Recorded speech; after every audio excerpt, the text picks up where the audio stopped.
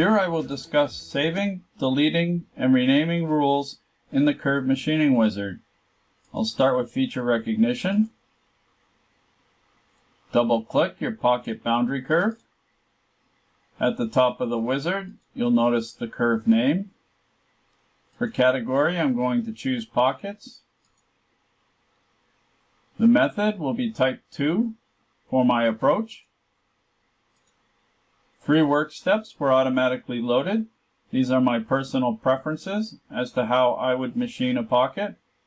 Down below is information for each work step, such as pocketing, where we leave material on the walls and the pocket floor. The other 2 work steps are finish operations. I'm going to make a rule. Anytime a curve starts with P1 in its name, we will apply these work steps instantly. So I'm just going to delete the existing curves to demonstrate. We'll create a face curve, name it P1,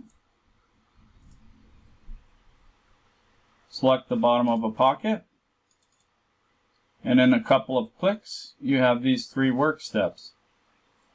If I want, I can rename the rule.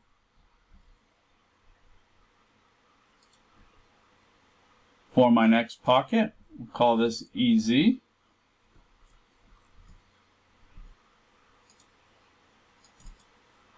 And rule EZ was applied. And you can also delete rules.